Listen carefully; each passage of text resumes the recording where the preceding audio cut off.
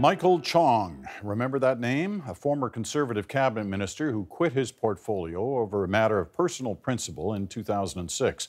Admired by colleagues on all sides, he rocketed back to political stardom by introducing his own bill to, among other things, give MPs more power and the Prime Minister's office less.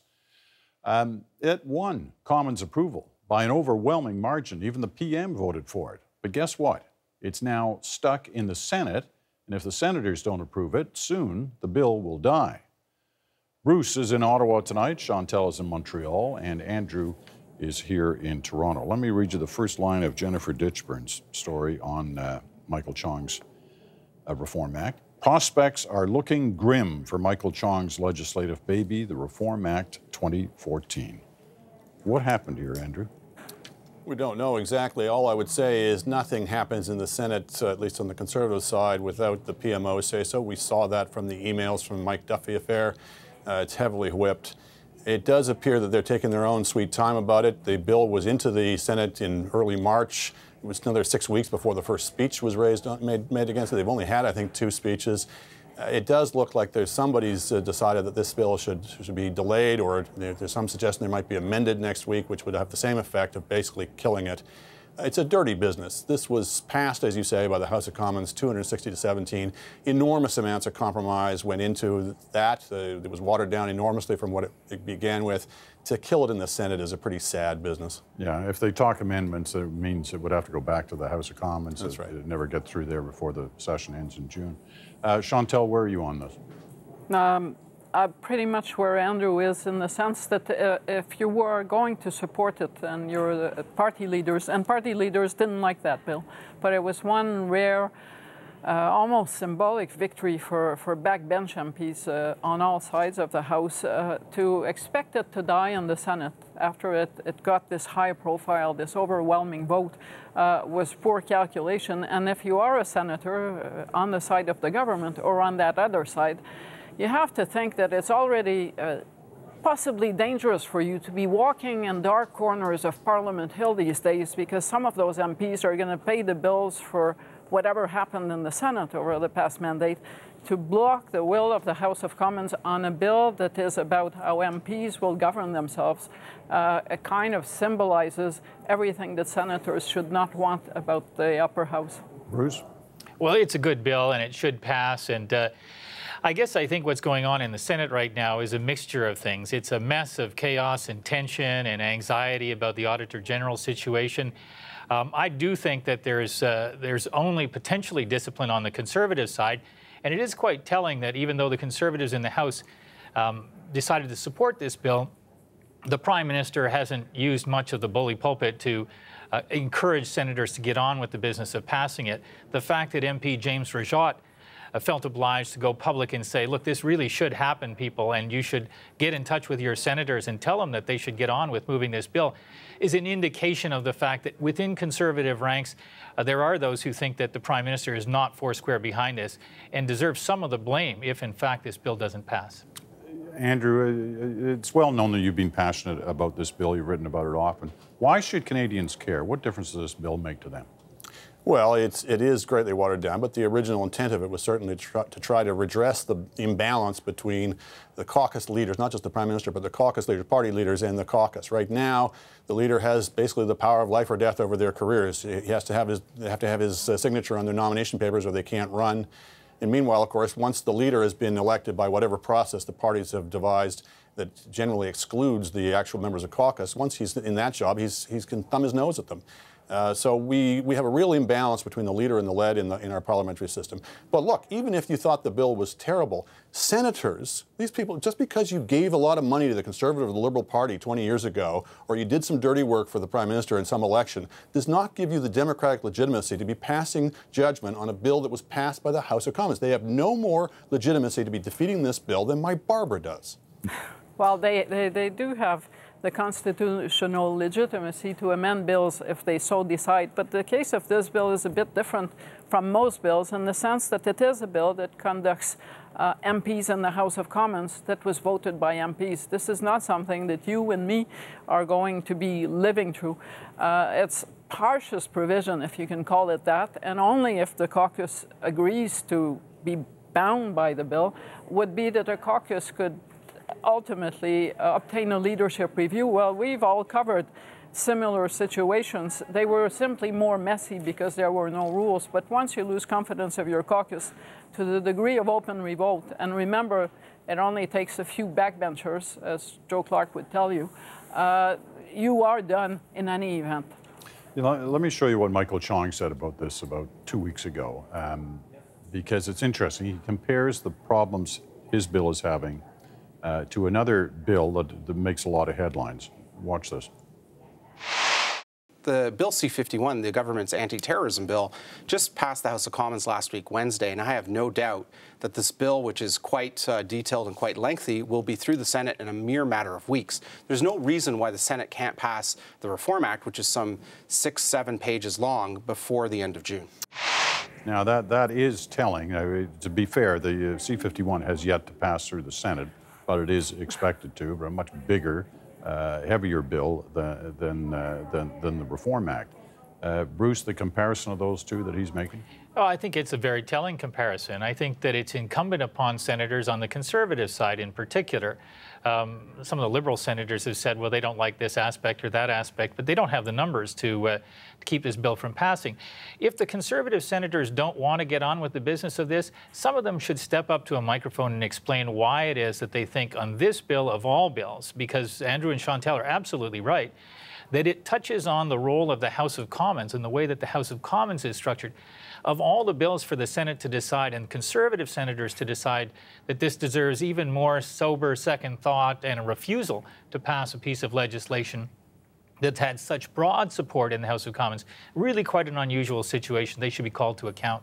All right. I want to switch to the story that we watched Catherine Cullen do on the news, and that's this question about the Canada Pension Plan and what's going to happen to it, or what could happen to it, or what discussions could take place about it, and the apparent flip-flop, certainly by the Conservatives, on this issue. Let me just show you some of the politics behind this. Is an important issue, a public policy issue that a lot of Canadians are very concerned about in terms of pensions.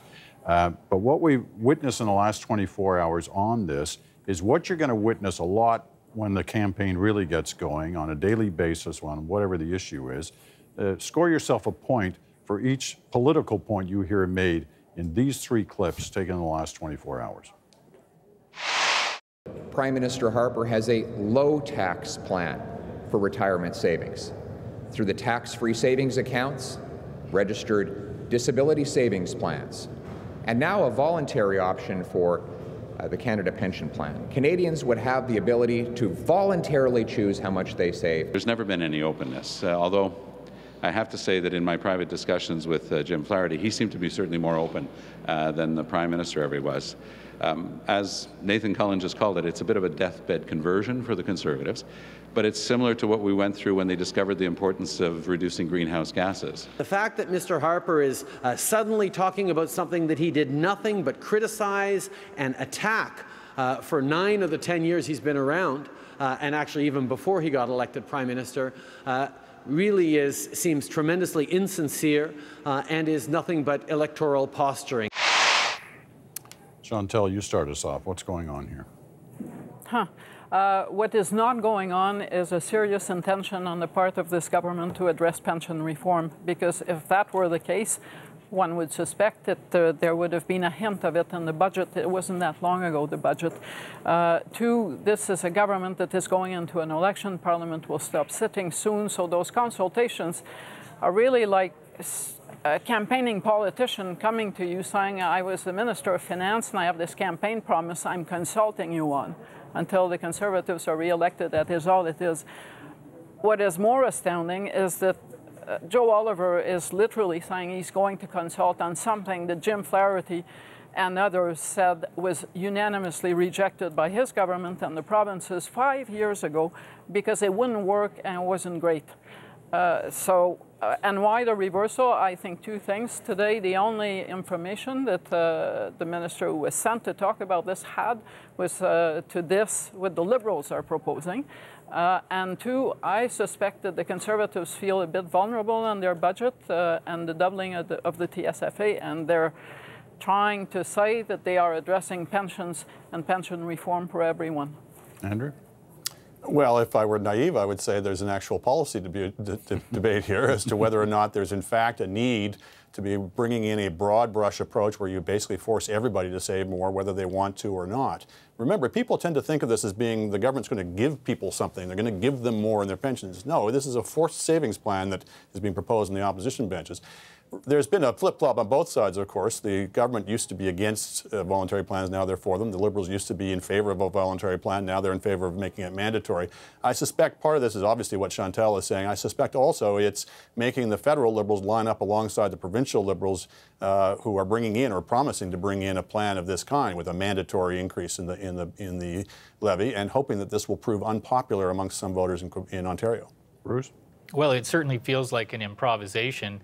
And alongside the kind of the allowance on the part of the government that they might consider at some point cutting the GST further, these coming just weeks really after the budget that was meant to be their kind of template for entering the next election, suggests that the Conservatives have seen something in the public opinion environment that makes them feel unsettled. It makes them feel as though, as incumbents, maybe they were taking a little bit too much support for granted, and that other ideas could come into the mix and draw the attention of voters so that they need to be a little bit more nimble and agile.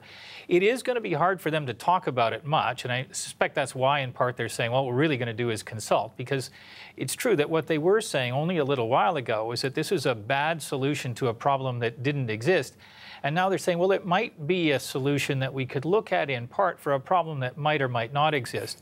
One of the things that I think the government may have misread, and I don't know enough about the economics of this to know what's right or what's wrong, but if you look at some of the numbers and say, well, people are mostly saving enough to retire, the public opinion on that suggests that as people imagine that they're going to live longer and imagine that interest rates are going to remain very low, there is more anxiety based on those kinds of factors that seem new in the environment today and maybe causing a different political dynamic.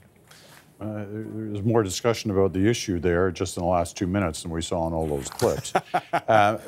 It's interesting because I've heard increasing number of people talking in the last few weeks about the downside of fixed election dates, that you get into this prolonged period of campaigning like we're witnessing now, and like the kind of discussions that we see taking place around this, but you could find the same kind of situation on other issues in the last few weeks. Are we seeing the downside of fixed election dates here, Andrew? I beg to differ. I think we're seeing the upside. I mean, it's never going to be the most enlightening debate whether you have a short election or this month-long election.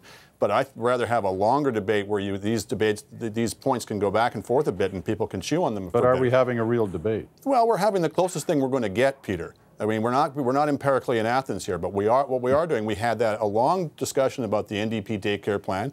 We've had a discussion about the Liberal tax plan. We've had a discussion about the budget. Imagine if all these things had been released within the space of 2 or 3 days in the midst of the hurly-burly of an election campaign. There'd be no attention paid to it at all. So there's no great alternative out there where we all discuss this in the most high-flowing terms. I'd rather have longer than shorter. All right, that's a good point. Chantal? I agree with Andrew. This proposal, as the others that he mentioned, will get debated, talked about, demolished possibly, but more for the right reason than because someone messed up on the day of the announcement. So up to a point, with the timeline to an election, it suddenly matters what the government is saying, because you're going to have a choice not to keep the government if you don't like what they're saying. So these 4 or 5 months are turning out, I think, to be really useful policy-wise, and they're forcing everyone, I think, to up their policy game. 30 seconds, Bruce. Well, I think we see some upsides. I agree that we're having a conversation now about an issue that probably deserves to have some airing.